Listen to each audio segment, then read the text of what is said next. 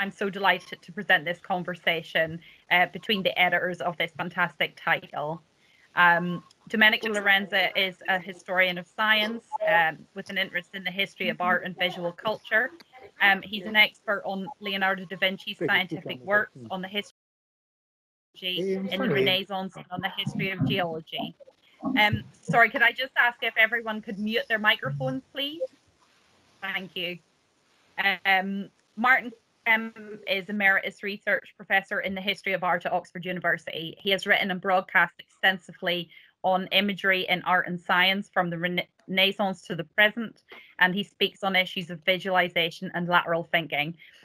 This event is to serve as something of a book launch for this very exciting project for the press, which is a scholarly edition of Leonardo da Vinci's Codex Leicester. This edition is made up of 4 volumes, a beautiful high-quality facsimile volume of the Codex itself, a new transcription and translation of the text, a paraphrase and page-by-page commentary on the contents, and a volume of interpretive essays. Laurenza and Kemp bring their unparalleled knowledge of Da Vinci to this edition with new research and interpretations of Leonardo's scientific ideas and impact. The editors will each speak, and then there will be a question and answer section at the end. If you have any questions throughout the event, please feel free to type these into the chat box, and I will ask these to the editors at the end. And just as a final piece of housekeeping, if you could please keep yourself muted while the speakers are talking so we don't miss anything that they're saying. Thank you so much for joining us, and thank you very much to our editors. And I'm going to turn this now over to Martin, who'll start. Thank you. Catherine, thank you very much. Welcome to the people who've actually made it. There was a danger of this being an event about an illegible manuscript with invisible presentation, but I think some of us at least have made it. We're calling this the most important scientific manuscript that has come down to us with Leonardo, and what we aim to show in this is exactly why we're saying that. I think it will come out as an unchallenged statement. The Codex Leicester, what is it? Next. It's a complicated set of folded papers. In the top left-hand corner there, you can see a schematic diagram of the folded sheets. 38 sheets folded inside each other, which makes 76 pages and a rough count of 7,000 words. So it is actually a book in terms of scale and content.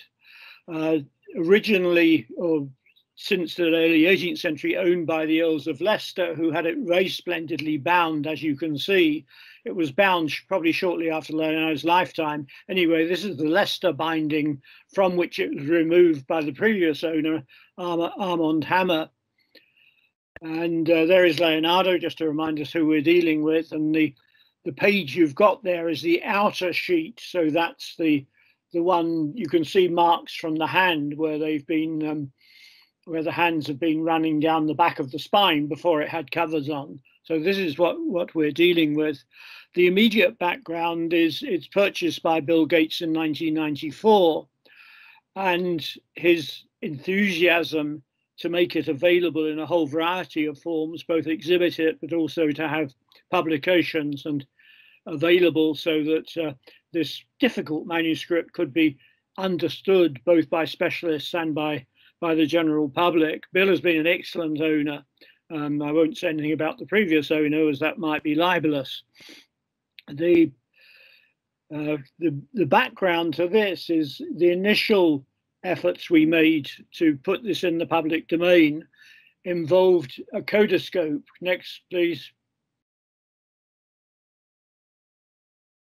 Now, Curtis Wong approached me not so long after Bill had bought it and said he had this idea of doing a CD-ROM on the manuscript. Curtis is here, and welcome, Curtis, and you're the godfather of this project, I think it's fair to say.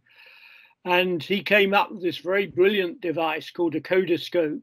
And you've got the window there, you can see it on the illustration, and you can move the window up and down. You can flip Leonardo's mirror writing over so it becomes the right way round, which means it's marginally easier to understand. You can transcribe it, which means it's that bit easier to understand, and you can translate it, and that window moves up and down, and you can choose to whatever you want to appear, or both the background and the window. A very brilliant invention. But it doesn't need me to say that a CD-ROM is now a pretty obsolete piece of technology. We all thought it was state of the art and it was going to absolutely be triumphant in this area. You can't tell. And it's very difficult now to actually read the CD-ROM. So having got to that point where all this research has been done, Curtis then suggested that we should do an edition with Oxford University Press. It's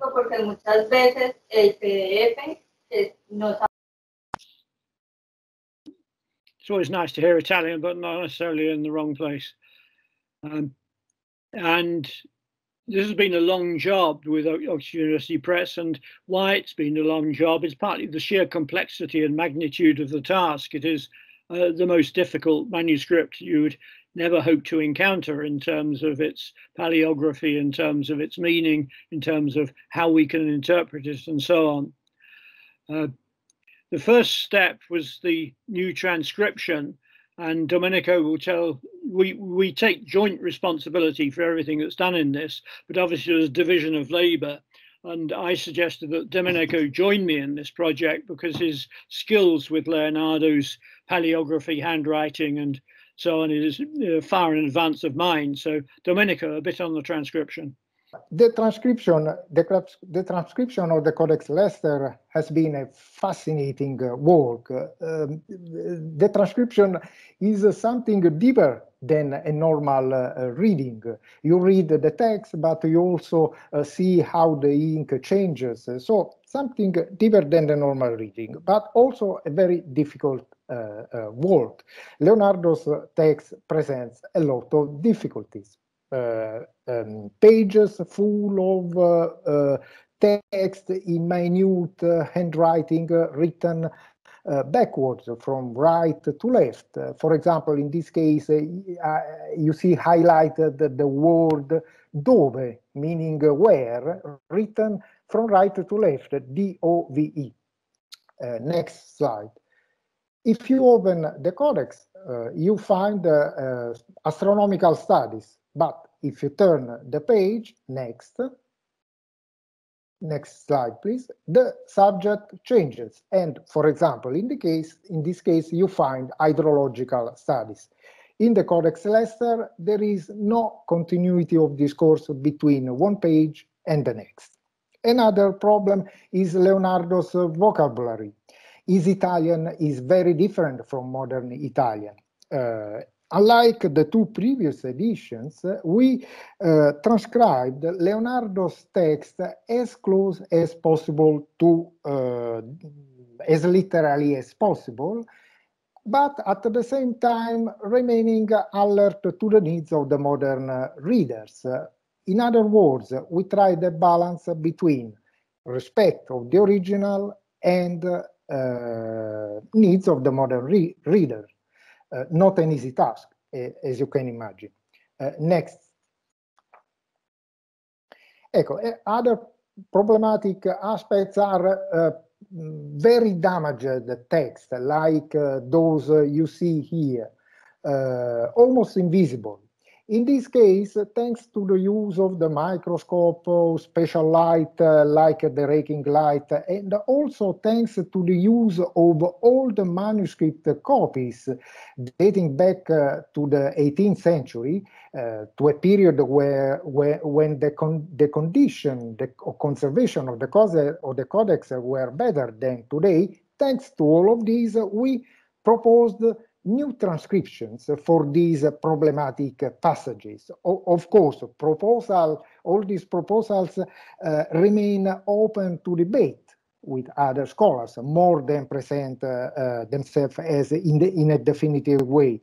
especially thanks to the online edition, the e-edition of the book planned by Oxford University Press for the next year. Martin will later say something more, perhaps, on this.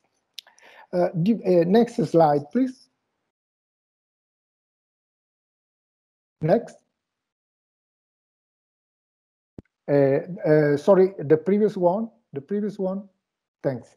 During the examination of the codex, we made little discoveries. For example, unknown drawings made by Leonardo using a metal point and then not reworked with the pen, with the ink, like the one you see here on the right, highlighted in black. Next. We also discovered 3 fingerprints, at least the one you see here, with an ink which is the same of the nearby text, could be Leonardo's fingerprint. Next slide. And this is an example of a page of a transcription from the new edition. We divided the text into numbered sections corresponding to natural breaks in the original codex or clear changes in content. Of course, you will find the same division in the translation, the English translation, in the paraphrase, and in the commentary. So the transcription has been the first step.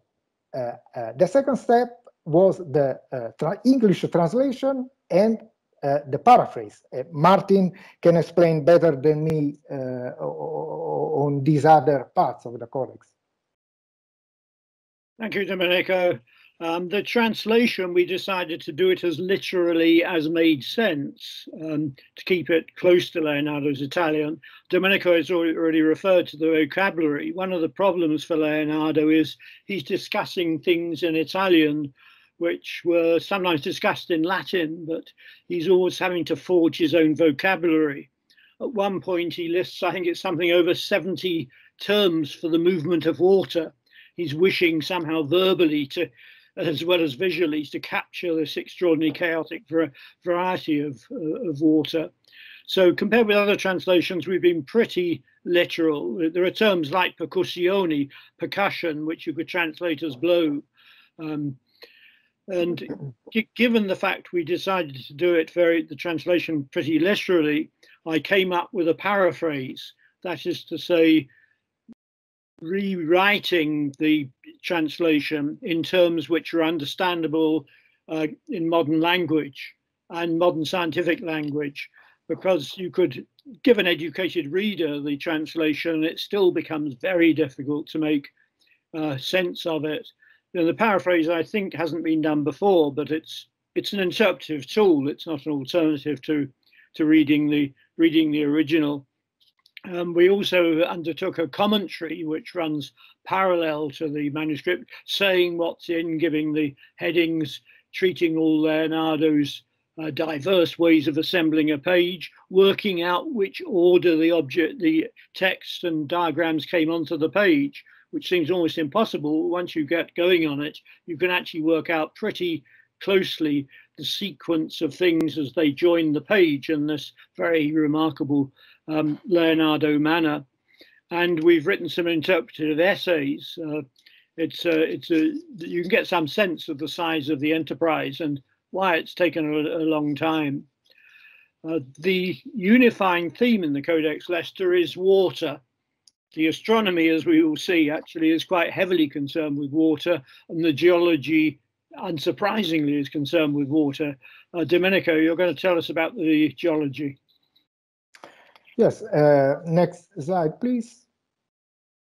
Geology is, with anatomy, perhaps the most advanced field of Leonardo's scientific work, but one of the least studied. Therefore, in the new edition, we have devoted much attention to this less known aspect of the Codex Leicester. Leonardo understood that the marine fossils of fish and shells found in the mountains were the remains of animals that had actually lived in the distant past of the earth, and not, for example, stones that had taken the form of fish shells for astrological influences. This was one of the common theory of his time in order to explain marine fossils. Leonardo's conclusion was therefore that the reciprocal position of land and seas dramatically changed over time, that the state of the earth was not that created by God. And the Codex Leicester contains a very complex theory dealing with these dramatic changes between seas and lands. According to Leonardo, the mountains first emerged from the sea, from the ocean, in the northern hemisphere to compensate for a downward collapse of land that occurred inside the earth due to underground water erosion. Next slide, please. In this drawing, which is a section of the earth, in this drawing, the underground mass of collapsed earth is schematically represented by an arc dashed in the starting position in the northern hemisphere. The red arrow indicates this arc, and empty. Next slide, please. Empty in the final position after the downward collapse towards the southern hemisphere, while the continents that consequently emerged in the northern hemisphere, next slide, are schematically represented by an half moon. Leonardo's studies of the Earth anticipate modern geology from various points of view. But what interests us as historians the most is the way, instead typical of his time, the way by which he achieved this complex theory of the Earth by making different fields of knowledge interact. Different field of knowledge from his own work and different field of knowledge from his time. Next, please. For example, anatomy. Anatomy helped him to understand geology. His idea of a changing earth with an origin, a development, and a final decay was also a consequence of his intense anatomical studies of how the human body changed in the different ages of life. Next, please. Another connection concerns the study of fossils. In this case, his knowledge as a sculptor in the field of bronze statues casting techniques based on the use of hollow molds and solid models helped Leonardo to understand how shells and fish left in the rocks hollow impressions, or on the contrary, solid remains. Next, please. And it is not coincidence, perhaps, that in another manuscript, Manuscript K, drawings of fossils here on the upper right corner are associated with drawings which are studies for decorative motifs in reliefs, so plastic decorative motifs for architecture. Next, please. Finally, we also present in the edition the hypothesis of a possible connection between Leonardo's geological theory concerning the first emergence of the continents from the sea and Amerigo Vespucci's contemporary geographical discoveries that consisting in the fact that the lands discovered by Columbus were not the Indies, but an unknown continent later named after the name of Amerigo, America. We cannot go into details.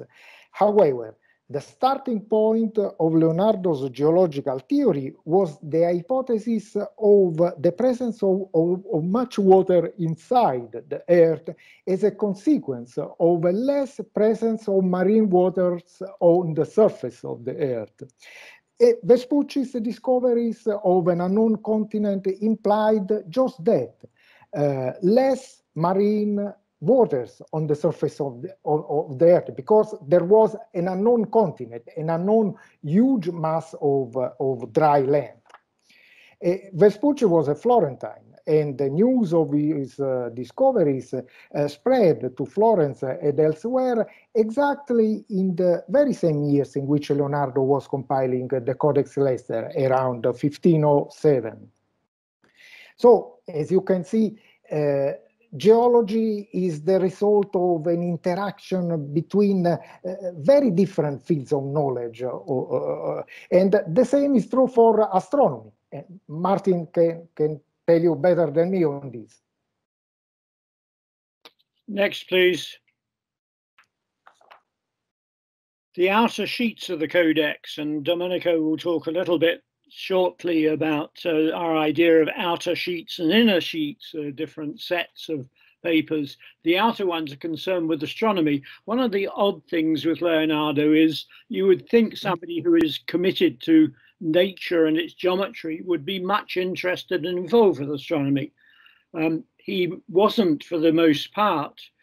I think there are two possible reasons for this. One is that astronomy was seen as astrologia, it was seen as astrology, which he did more than distrust, he actively disliked it.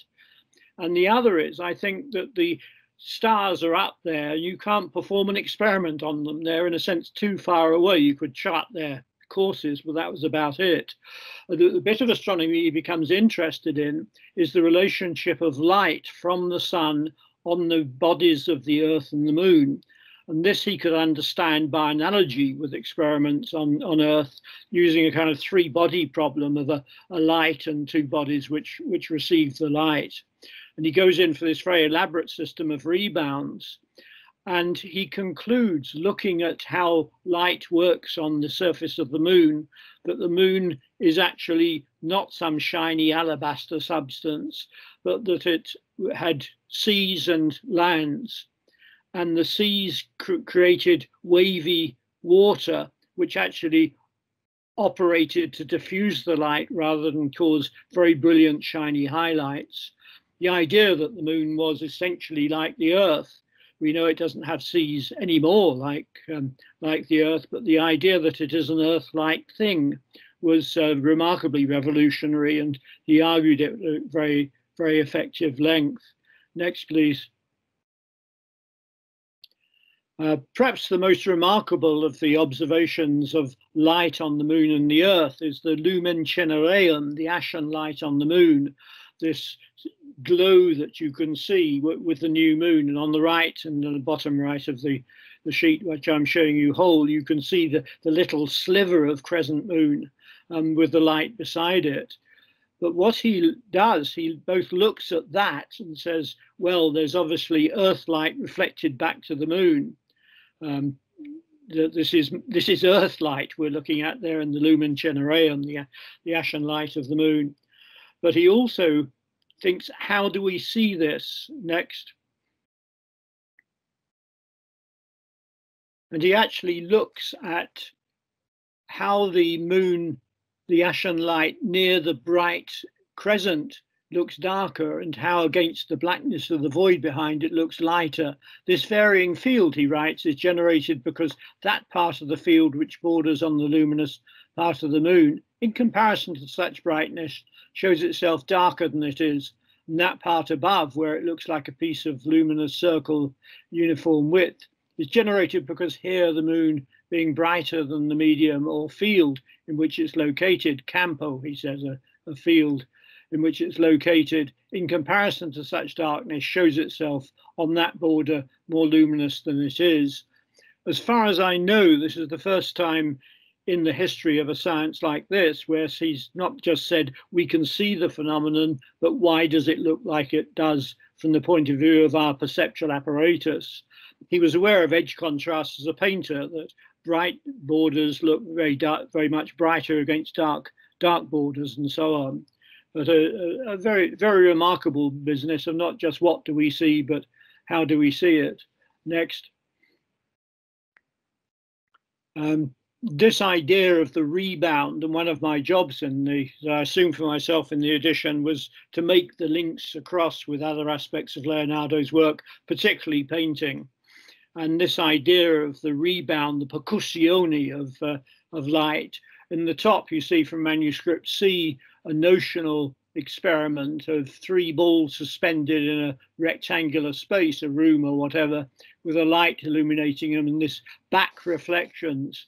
There in the London Virgin of the Rocks and Mona Lisa under her chin, you can see this percussione going on, this rebound of light from adjacent surfaces. On the whole, the Florentines didn't much like that. Michelangelo wouldn't have done that because it contradicts the sculptural definition of form in a particular kind of way. Next. And setting the broader context, looking at the body of the earth. Leonardo calls the earth a body of the earth, and relating to the notion of the microcosm. I'm not going to read out this rather long quote, it's famous enough, but this is in Codex Leicester, where he equates waters and rivers with the blood and the veins, the bones of the rocks, the tufa, as a tendon. So you've got the body of the woman and the body of the earth absolutely intermingled. Next. And just looking at these drawings, the one of the river management, or studying the rivers, the Arno and Mugnone west of Florence, and the human arm, you don't need me to tell you there's an enormous sense of similarity between the venae d'aqua, as he calls them, the vessels or veins of water, and the vessels in the human arm. And the little inset diagram there, he's showing the veins of the young, which are straight and carry the fluid in an unturbulent manner, with the veins of the old, which become wrinkled, tortuous, and are prone to silting up. So these analogies become very powerful ways of thinking about. You can go from water to aging, which is not something we would, from rivers to aging, which is not something we would naturally do ourselves with our present disciplines. Next.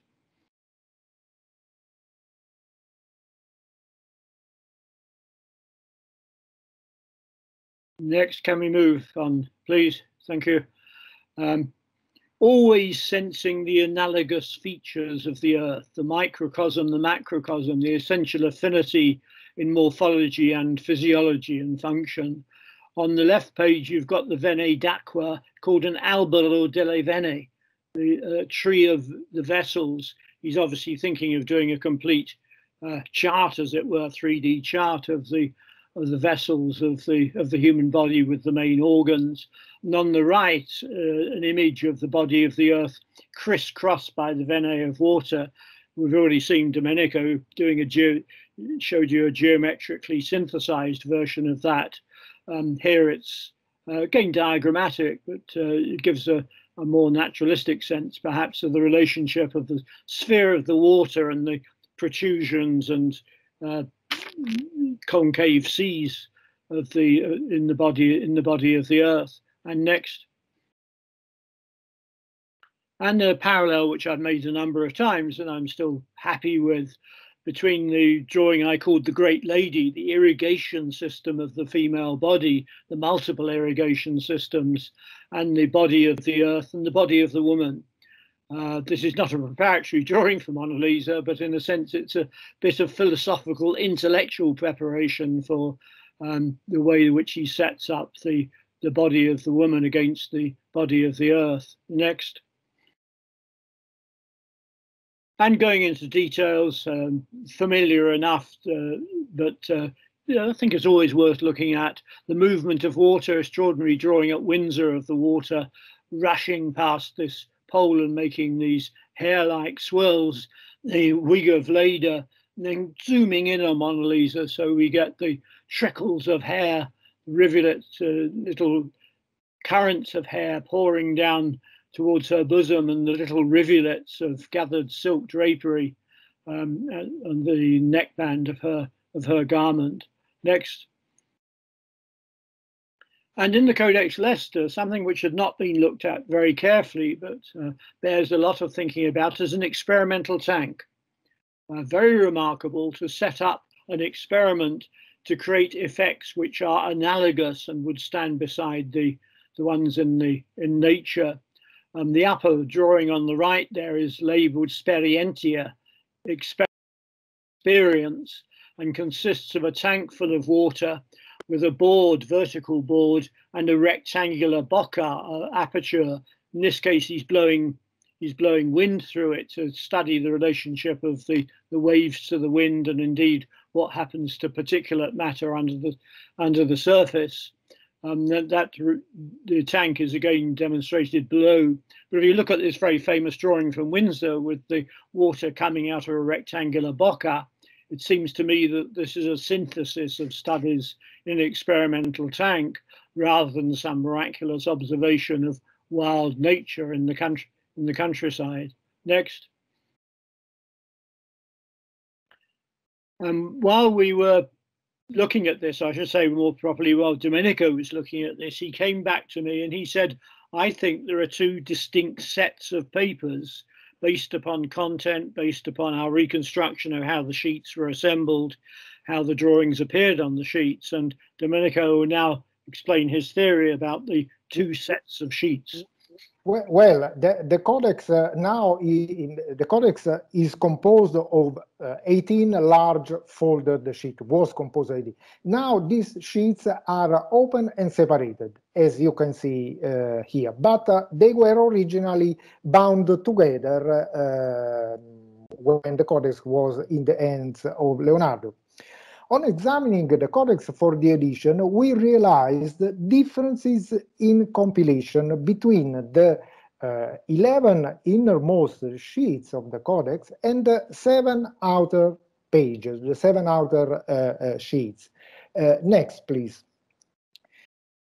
In the inner sheets, an example here, the text has been inserted in regular and continuous lines. Also, the drawings, as you can see, are regularly arranged along the margins. There are few interruptions and the page is systematically filled in. Instead, if we look at the page from the outer sheets, next slide, please, we see a different sort of compilation. The text is divided into blocks of varying shape and size, and also the drawings are freely arranged in the page. Now, on the basis of these and other evidence, our conclusion has been that the Codex Leicester, next slide please, the Codex Leicester was the result of Leonardo's unification of two different groups or sets of sheets.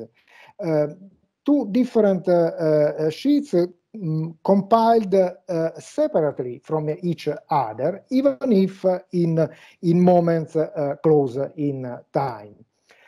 Now, this is not merely philology, but helps us to understand the content of the codex. Indeed, these differences in compilation between these two sections of the codex, to these differences in compilation corresponds differences in content, next slide, please. The inner set is devoted to studies of water in its interaction with the soil, so the banks of the rivers and so on.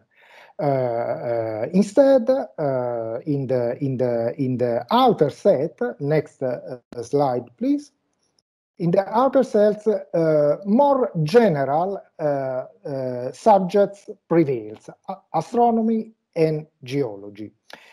The relationship between these two sections of the Codex reflects Leonardo's general style of research: study nature and imitate or represent it in a paintings, in a machine, or in a scientific theory, because a scientific theory is also a form of representation of nature.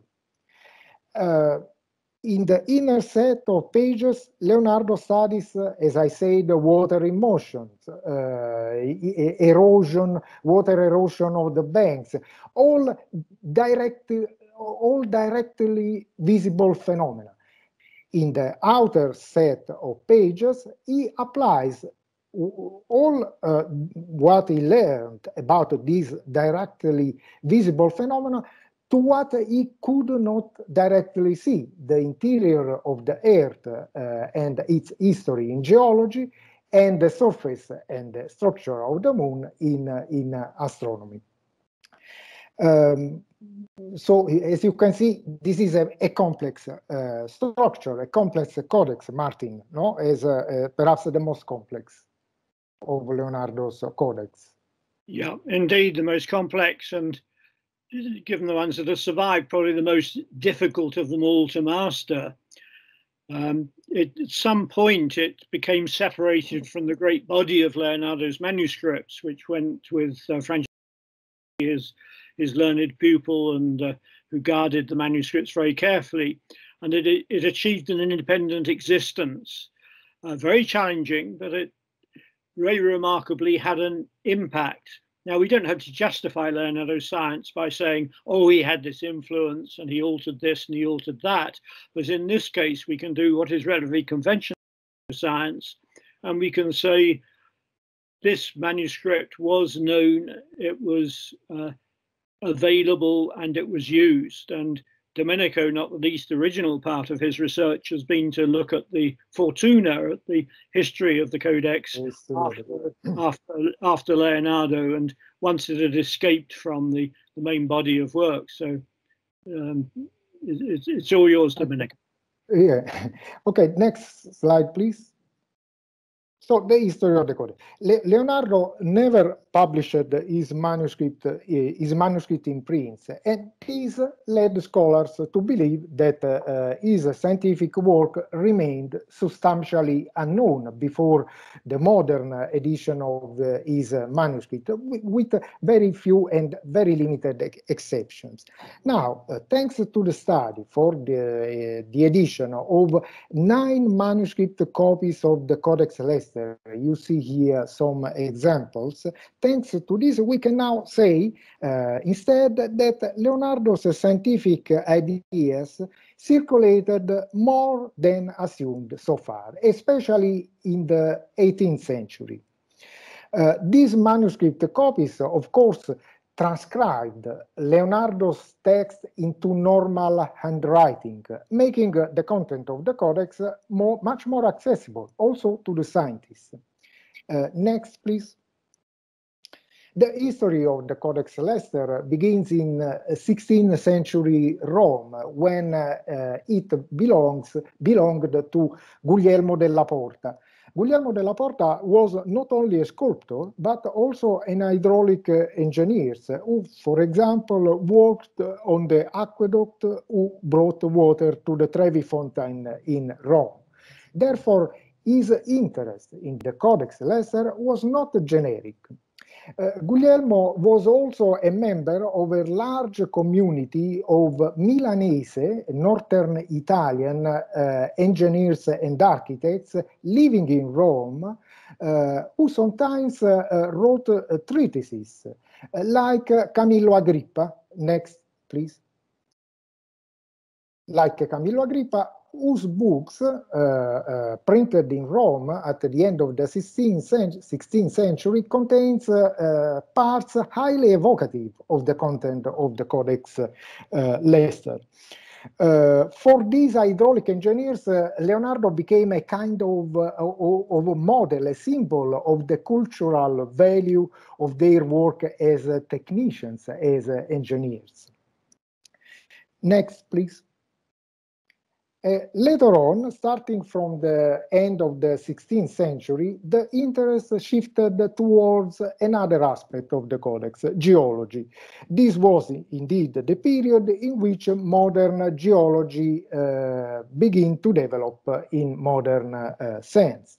And if we look at the places where the Codex and its copies circulated, not surprisingly, these are also key centers for the development of the new geology: Naples, Rome, Florence, Weimar in Germany, Paris, London. Let me give you just a few examples. Next, please. London. In London, starting from 1719, the Codex Leicester and its copy were in the house of Thomas Cook, Earl of Leicester, who bought the Codex during his grand tour in Italy. His London house was frequented by important British scientists, and we have collected evidence of their interest towards Leonardo. Next, please. Naples, another copy of the Codex Leicester ended up in Naples, which in these years was one of the main centers for the study of the new geology for the dramatic eruptions of Vesuvius. Next, please. Another place, Paris. In Paris, Leonardo's scientific theories, and in particular Leonardo's geological theories, were discussed among scientists not only as historical curiosity, but as inspiring theories for the ongoing geological research. And finally, next slide. Shortly afterward, another copy of the Codex arrived in Germany, in Weimar, thanks to the interest of the great German poet and geologist Johann Wolfgang Goethe. So, as you can see, what we have discovered is an unsuspected scenario of circulation of those scientific ideas, at least for the Codex Leicester. A scenario stimulating further research on his legacy as a scientist. We know much more about his legacy as an artist, his fortune as an artist and as an art theorist, but we know much less on his legacy as a scientist. So I would say this is the first step for a further research. I would say like that. Martin, would you like to add something? Just a quick summing up. I think everybody can tell how good it was working with Domenico on this, and how much I benefited from it, and it's been a good partnership. Thanks also to Catherine Steele and Oxford University Press. It's been a long haul, and it seemed at various points that we never get there to this point, but we have got there. I think looking back on it, it's certainly the most comprehensive interpretive machinery provided for any Leonardo Codex. And we were able to do that because of Bill Gates's support. Without his support, we couldn't have spent that amount of time and energy and effort in bringing this to a conclusion. And I think it probably matches up with any manuscript, scientific manuscript from any period. That's a rather more dangerous claim. We're planning to put the edition online, and you'll be receiving further news of that in due course. So we initially began with an electronic edition, but in fact the print edition, as it were, took over the electronic one, and that's the one which we've now produced. And could I also thank Curtis Wong, who is with us now, for really starting the whole thing in the late 1990s. And Curtis, it seemed like a long time, but I hope the results are worth waiting for. Thank you all very much. Thank you. Thank you very much, Martin, and thank you, Domenico. That was wonderful. And thank you, everyone, for joining us and for your patience with the technical difficulties at the start. But I hope you'll agree that the wait was worthwhile. Yes, just to reinforce what Martin has just said, the 4-volume print edition is currently available. Actually, my colleague Kate will post into the chat box a discount code which you can use on our website if you did want to buy the edition after this evening's wonderful conversation. Yes, in early 2021, we're planning, it's currently in the process of being added to our Oxford Scholarly Editions online platform, which will be a really worthwhile and will preserve the work for generations to come, which is very exciting for us. So we've got a couple of questions come in, and everyone, please feel free to send your questions through on the chat.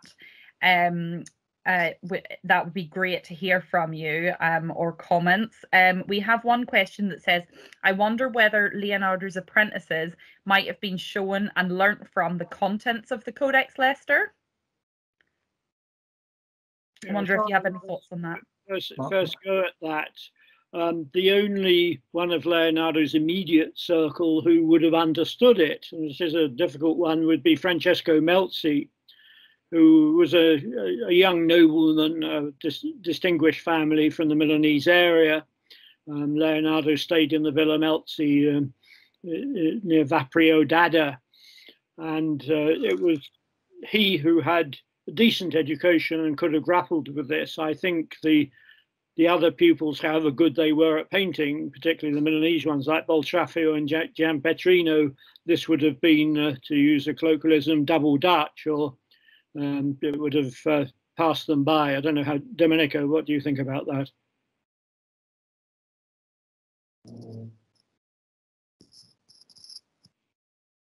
You missed that, Domenico, did you? Oh, sorry. Yes, yes. I think there is a strange. There is a in one of the Paris manuscripts. There is a page with a note by Francesco Melzi, possibly, almost certainly by Francesco Melzi, in which he writes about something, and he quotes and he say about something that this happened 57,000 years ago, which is a conception of deep time correlated to geology, and so could be a first cue in trying to understand if Melzi could have possibly been interested in the geological content of the Codex. But just a cue. For example, the only evidence I collected is about Camillo Agrippa. I showed his book before. Camillo Agrippa, he was not from the workshop of Leonardo, but was from the northern Italy, and was linked to other artists who possibly had access to Leonardo's drawings, like Carlo Urbino, the authors of the Codex Huygens. So, in order to have a better question to this, we have to work more in the Milanese context of the second half of the 16th century. And Melzi can be an important link for this. Thank you very much, both. I wonder, I've got a question here from Nicholas, who asks, what evidence is there that it was Leonardo who joined the two parts of the manuscript? Martin, for you or for me? That's for you. Either or. Allora, listen, there is no clear evidence, but what we know is that the Codex Leicester, as before it was disbanded, really seems to have been in that condition when it was in Leonardo's hand. There are internal links between some pages and the others. There is, for example, a page, a sheet in which Leonardo makes a reference to a nearby sheet. And this was added after the codex was bounded, because there are paleographic evidence in order to say that. It is difficult to answer to these questions without images. The person interested can contact us. We can help more in other ways, but honestly, it is difficult to answer. One thing is that the numbers I can add is the numbers of the page of the codex are not by Leonardo, so were added later. And our impression is that Leonardo's put together these two different groups of sheets without numbering them. So he didn't consider it like a finished codex. No? Even the cover, what is considered the card cover or the original cover of the codex, we doubt that it is really the cover of the codex in Leonardo's time. So it is more likely, in our view, that these were just a collection of pages, of sheets that he put together, but that he didn't consider as a finished work, a finished codex. Yeah. I think there are a number of places where you can see that, having got the sheets assembled, that he then made little references and added various things. Yeah. I discussed this. I wrote an essay called "Compilation and Chaos," which, a title which satisfies my liking of such things. And I look there at the way the whole thing has been assembled and try to build up a sequence. So I think it is, with little clues, it's possible to say, yes, they were put together like that in Leonardo's own time, and they were not simply cobbled together by some later owner. Yes, I remember some of this when we were delivering the manuscript, of making sure that we got the pages in the right order in the actual in our printed book too. So yeah. I think I know a tiny bit of the complications. If I could just ask a question of my own, if that's not too cheeky, I just wondered if you could tell us a tiny bit about your experience of working with such just such an incredible piece of history as this manuscript, in sort of practical terms, like what how did you sort of physically do it, and also how did you kind of feel about interacting with such a document? Yeah, let me go first on that, and Domenico can then pick up when he came in. When Curtis Wong asked me to do or to be the consultant for the CD-ROM we did, I thought I knew the Codex Leicester reasonably well. I mean, I'd written about the relationship between various aspects of Leonardo's thinking, but with 70,000 words of such complexity and such extraordinary of thinking and observation, and such tumbling complexity of thinking, you think you've got a decent knowledge of it, but you then work through it and it becomes absolutely transformed. And asking the very specific questions we did when we came to the printed edition about the compilation of the sheets, how did he take a sheet, how did he go through it? And there's a very elaborate business of, he counts at various points what he calls casi or proposizioni or conclusioni. He calls them various things. and he goes through each sheet counting how many propositions or quasi cases he's made, and that is a very extraordinary thing to do, and I've never really paid attention to that. I was able to get out things I A, hadn't noticed, or B, thought were inexplicable. So that sustained work did transform my understanding of the Codex Leicester. And dealing with Leonardo, with anything he does, is both thrilling and frustrating. It's thrilling because the quality of what he does, the visual quality, the intellectual quality, is just extraordinary, and he does remain an absolute pinnacle of a certain kind of way of looking at things. It's frustrating because he goes from one thing to another, that he always sees something as something else. He sees hair as water. He sees hair, the circling of hair as relating to phyllotaxis in plants and so on. So it's this continual splashing over. It's a rather an appropriate metaphor for it, from one area to another. And it's incredibly stimulating seeing something as something else and breaking down these boundaries. But at points you think, keep going with that. Come on, keep going, get it, you're almost there. And he's off into something else. And he's often called a polymath. I call him a monomath, because he can always see how everything relates to something else in a unified field theory, in a way. So no, it's an enormous privilege to deal with one of the great things human beings can do. We can do some pretty terrible things to each other, as we well know, but working with Leonardo is a huge privilege. Domenico, sorry, that's rather a long discourse. What?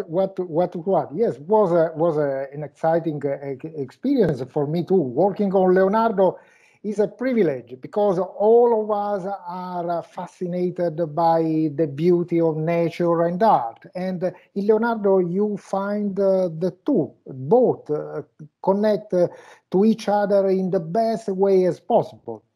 In particular, this experience of research on the Codex Leicester has been an exciting experience. 10 years, it lasted 10 years, so almost a part of my life. And it changed me various ways. For example, before studying the Codex Leicester, my main area of research was anatomy, the history of anatomy. And after the study of the Codex Leicester, I'm also devoted time of research to the history of geology, which are linked, of course, from Leonardo's point of view, the study of the body of the earth, the study of the human body. So, exciting experience. Thank you both very much. And we have another question here, which actually strays away from the Codex a little bit, but it goes to Da Vinci. The person asks, I'd like to use this opportunity to ask a question about the Mona Lisa. Everybody probably knows that there is a hill behind the sitter, but it is a strange hill, totally bald, color is brown, and it is divided by several lines. Do you ever think that this is no hill at all, but possibly some different object? And they also ask about the inscription inside the Mona Lisa painting. If you had any thoughts. Oh, this is for Martin. I think so, yes. Yeah, there is a peculiar, rather smeary sort of brown area to the right of Mona Lisa as you look at her, near her left shoulder. I think it's either an area of denoting a hill or some kind of landscape feature, which has either deteriorated or was never quite finished. Even Leonardo's finished paintings often have areas in them that you think, was that quite finished? It's not something I've looked at in detail, but it is a peculiar and unexplained feature which we tend to overlook. You know, we're so obsessed with seeing what we want to see in Mona Lisa that something like that we tend not to see. What was the second part of the question? Inscriptions. Sorry, I was muted. Your opinion about the possible inscription inside the painting. There is no inscription inside Mona Lisa. End of story. Succinct. Thank you, Martin. Completely. Well, that's all. That's all the questions on the chat. If anybody else would like to ask any questions, perhaps you could put your hand up now. Otherwise, I think we will draw this to a close. And thank you for allowing us to go over time, or to not go over time so much as recapture our time from the beginning. Thank you. That seems to be it. So it just is left to me to thank Martin and Domenico very much for both their wonderful work on this beautiful edition, and also for this great presentation. And we're very much looking forward to the online edition coming in 2021, all being well. Yeah, keep an eye out for it. I think you'll be most impressed. And yeah, please do take advantage of the discount code which is being posted in the chat. Thank you. Thank you. Bye, everyone. Ciao. Thank you. Bye.